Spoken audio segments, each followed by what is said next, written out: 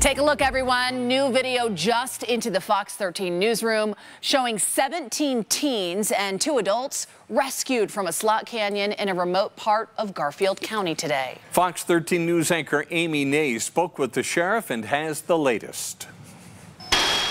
The Department of Public Safety putting their helicopter to use Friday morning, hoisting out 17 youth and 2 adults who became trapped in a dangerous and expert-level slot canyon called Sandthrax, located in a remote area of Garfield County. This is the real deal down here, and the conditions can be harsh, and we don't have a helicopter around every corner. Garfield County Sheriff Daniel Perkins says he got a call Thursday night, and his heart sank, knowing this area all too well. Amazingly enough, last Saturday morning, we had the helicopter come down and hoist 4 females out of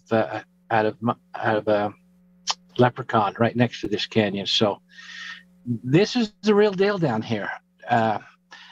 Once again, don't think you're larger than life because it'll get you in trouble. After dropping water into the group overnight, by this morning they started the rescue. But I think they was 3 or 4, maybe 4 hours, somewhere in that neighborhood, getting everybody hoisted out.